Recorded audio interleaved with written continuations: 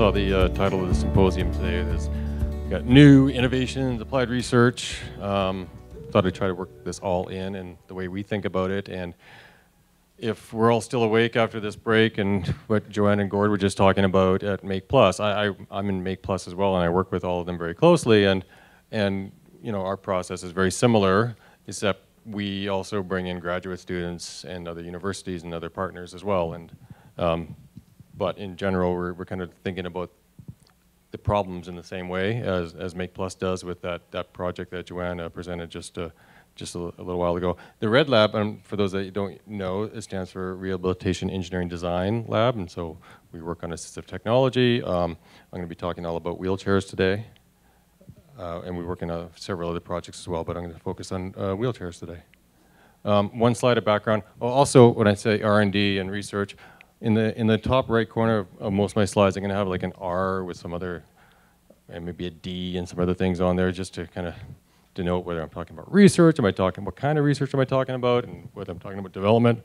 In this case, this is just some background research. You get one slide, and that's just talking about when we're thinking about wheelchairs and making them better. It's best not to think about just moving a wheelchair, because look at what we're all doing right now. We're all just sitting around, and I'm sitting around, you're sitting around, and then after this meeting, you guys are going to get up and walk to your cars or to the bus, and then you're going to sit again. So basically, most of the time, we just aren't moving, and really about 10% to 15% of anyone's day is actually moving, and the rest of the time, we're doing something else.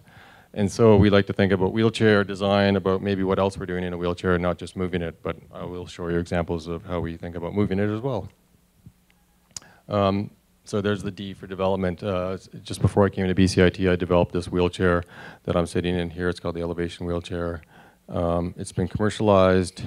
I'm going to put the mic down just for a sec and show you two things it does. It lets you change the seat position and the backrest position on the fly while you're sitting in it. So I can change the seat.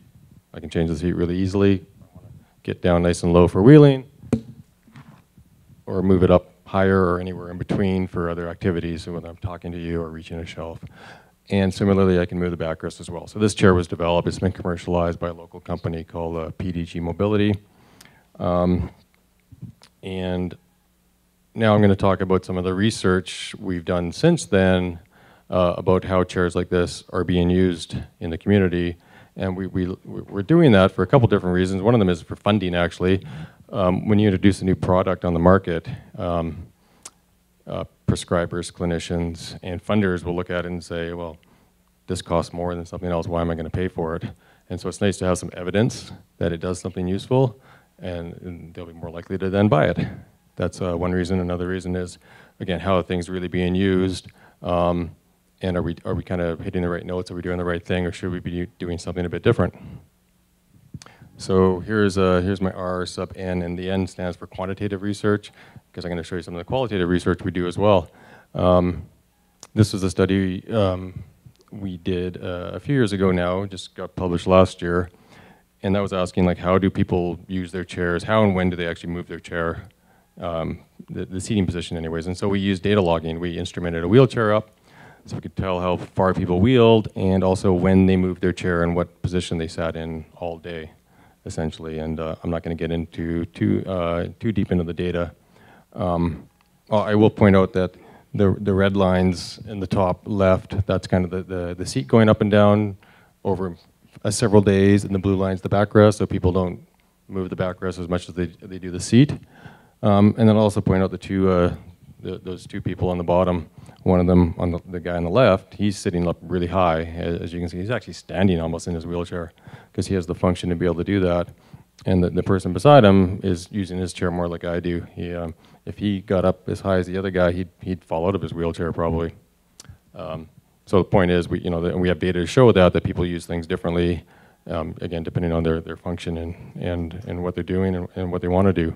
And that leads me to the next slide, which is this qualitative research study.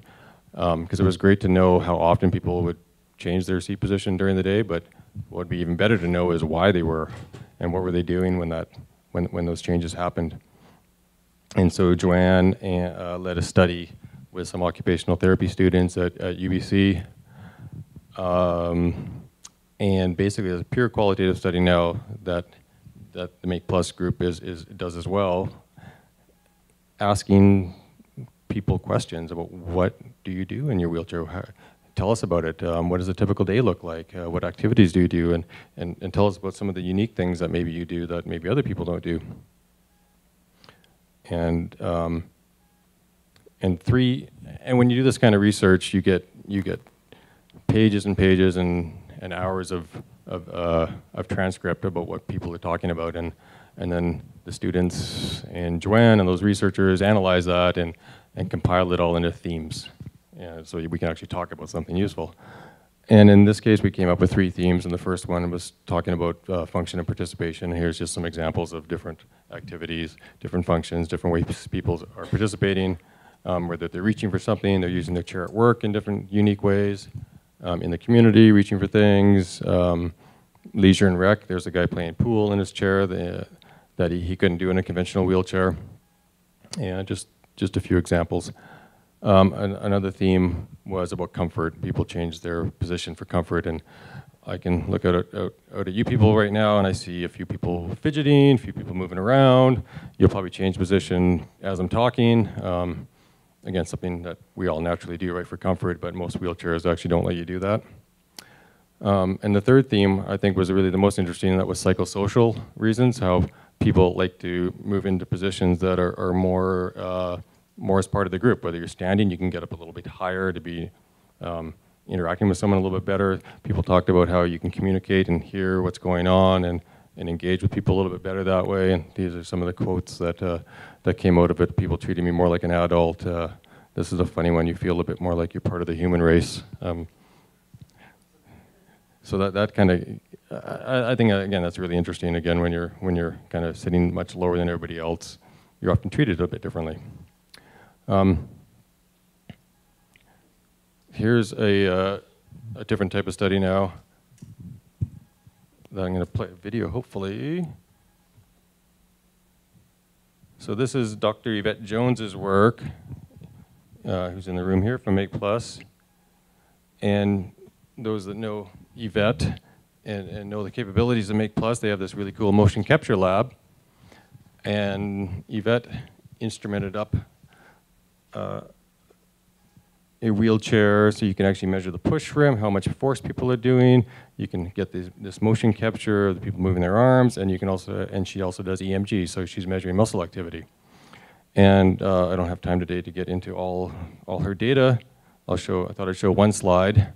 This is a very busy slide, but the take-home message here is if you look at the orange kind of circular looking thing and the green circular little looking thing on the right, those are 2 examples of muscle activity, and they're much smaller than their respective other circles around them.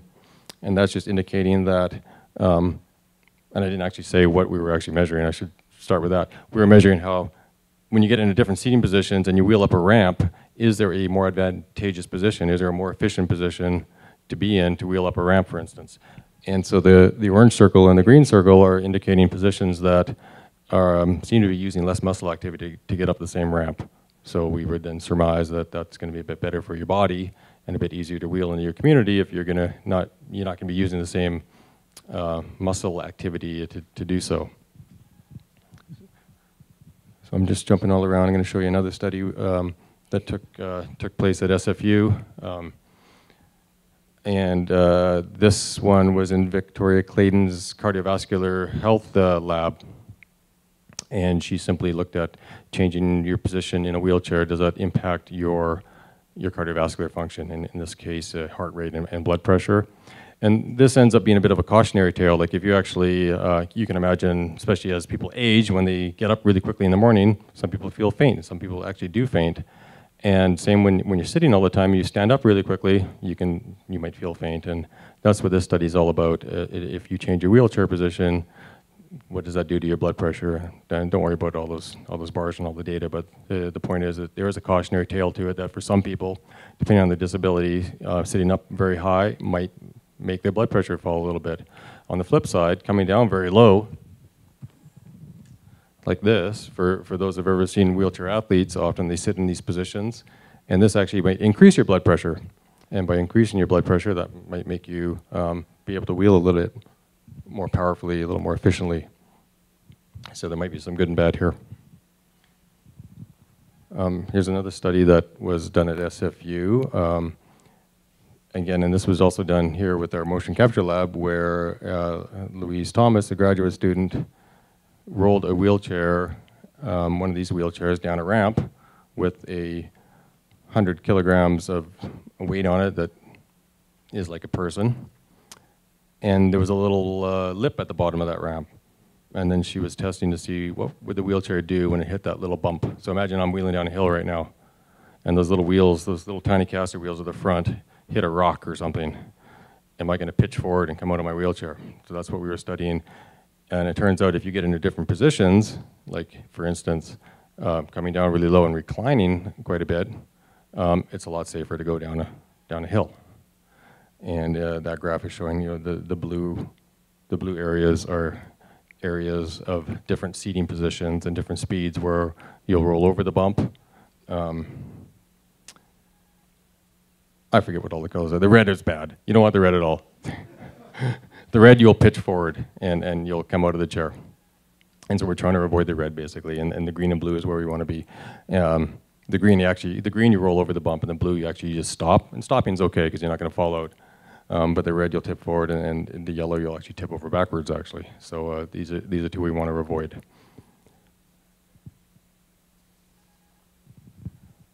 Here's an R&D project that we started a few years ago. Again, around similar ideas about changing your seat position. I mentioned this chair I'm sitting in has two different functions: the seat and the backrest. This project looked into a third, and that's lowering the front end to the ground, and that's what we call kneeling. And we came up with this prototype that does that. The side effect of it actually folds up into a very tiny little package that might be useful for putting it into your car, for instance.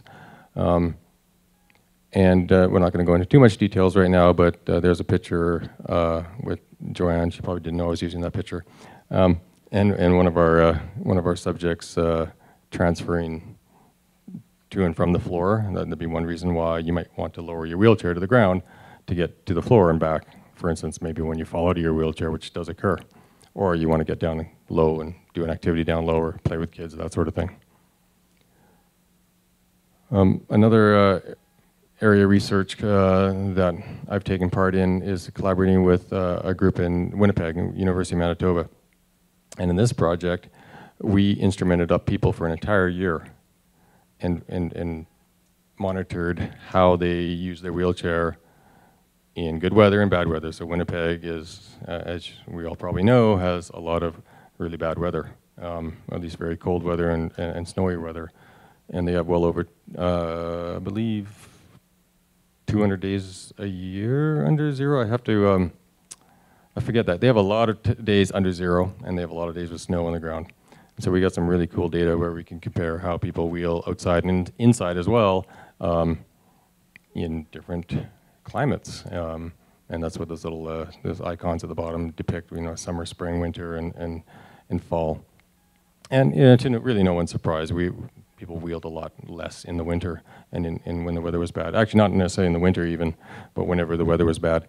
So it's really no surprise, but it really helps Jackie, who's this researcher in Winnipeg now, who's really pushing a policy process where she can make some claims now that people aren't actually leaving their community or leaving their homes and getting into the community, which has all sorts of problems, and maybe pushing some policy where we can get better transportation for people, or we can get better snow clearance and these sorts of things. And then from our point of view, it gives us a lot of evidence and a lot of fodder so we can do some more R&D and say, well, what if we can come up with some wheelchair developments that can actually help people wheel outside in the winter. And that leads me into this little final project I'm going to tell you about now that we're really just embarking on now.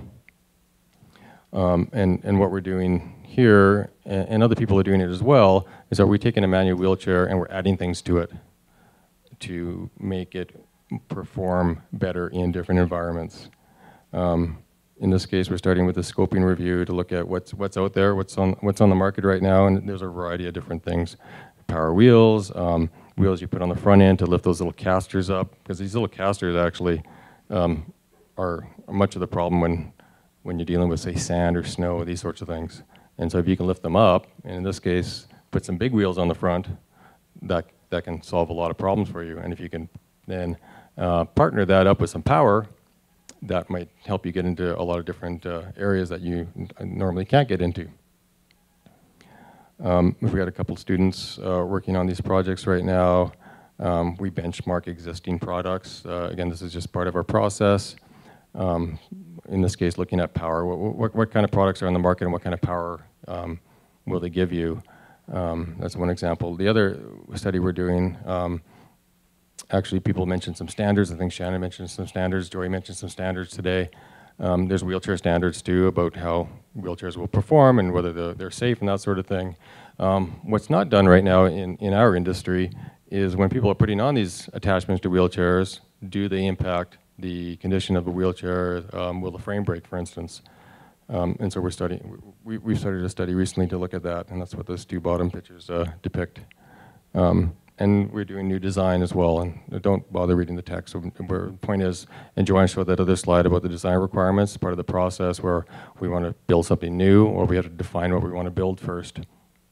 And that leads me to my last slide here, where I acquired some spy footage of a, I'm joking, but of a wheelchair. This is actually me in my wheelchair I'm sitting in right now, but with some attachments to it in a very snowy place, and that's Sun Peaks in Kamloops. So I'm actually moving this wheelchair, actually the very wheelchair I'm sitting in right now, up the mountain, which is very cool. And the other cool thing about that's the wheelchair I'm sitting in with some attachments that are easy enough to put in a car.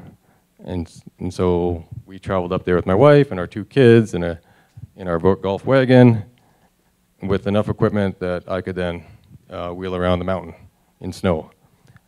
And I've also used it on beaches too, on Kitts Beach, for instance.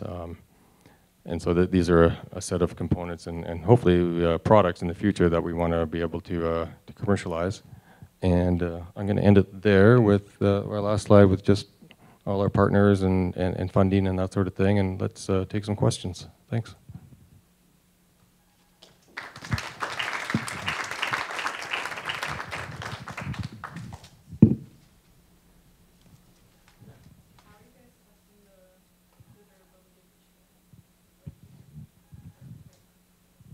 So how do we test the durability of wheelchairs? If you ever come by the tech center or the Carey lab, we have a double drum test rig there that is an ISO certified test rig. And this wheelchair, for instance, when a new wheelchair hits the market, it has to be certified by a lab that tries to simulate about 5 years of use. And it does that by running it on these things, these double drums, which moves the wheels over little bumps hundreds of thousands of times. It takes about a week to actually run the test. And you see, did anything break? And invariably, many things break. But again, to get to market, to get through FDA approval in the US in particular, you have to show that you can pass these tests. And that's one way to do it. Before that, though, if you're actually doing development, you're doing some R&D, this is just a finite element analysis where mechanical engineers can just do things with computers and simulation, put different loads on it, and see how the frame will bend and the stresses that might arise.